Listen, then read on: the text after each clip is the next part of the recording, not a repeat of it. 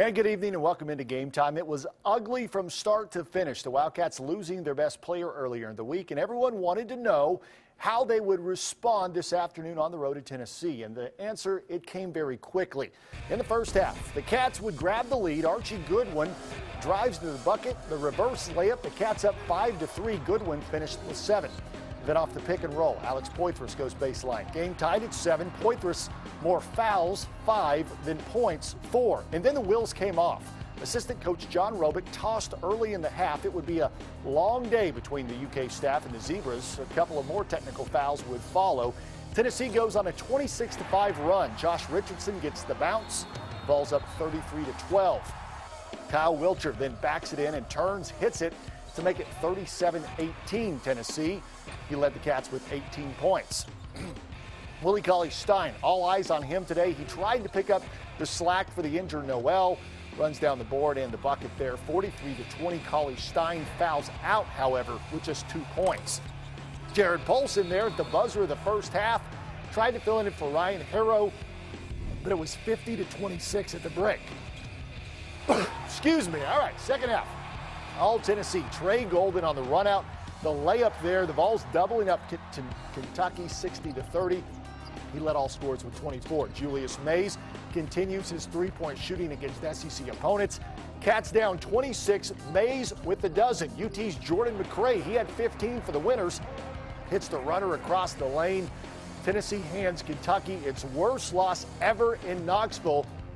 Its worst beating since losing to Vandy by 41 during the Billy Gillispie era. 88-58 the final. Our Rob Bromley amidst the aftermath of this one. It was not good here in Knoxville. Kentucky's worst loss since 2008. They were playing without Nerlens Noel. But John Calipari didn't hold back talking about his team. He said they didn't practice well Friday, and he simply has a problem with a couple of players. We got a couple guys that are basically not real coachable. You tell them over and over and over what you want to do, what we have to do, and they do their own thing. And that's where we are. And when they realize that if we don't do this all together, we're going to have many more of these.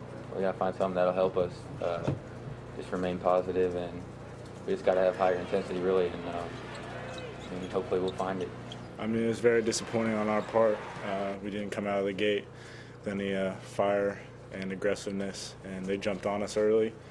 And, I mean, it's a huge loss for Nerlens, but that's no excuse. I mean, we have plenty of capable guys. We've got to bring it. We've got to bring higher intensity.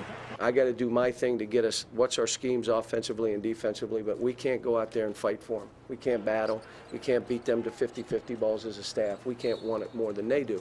Where it all goes from here, who knows? The Cats still have 6 games left, and 4 of those are at home, starting with Vanderbilt next Wednesday night.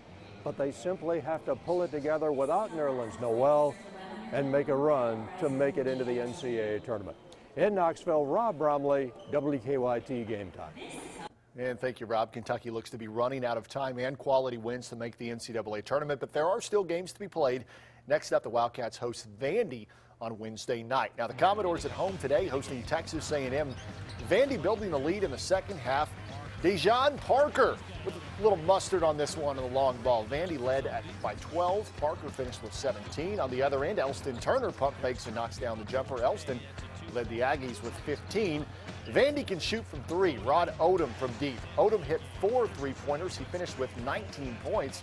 And then they worked the ball into Josh Henderson for the turnaround off the glass. Vandy wins 63-56. They will travel to Lexington coming up next Wednesday. The best of the NBA are in Houston this weekend for an all-star weekend, including several former Kentucky players. Plus, plenty of big matchups on the college court around the area today. Those highlights are next on Game Time.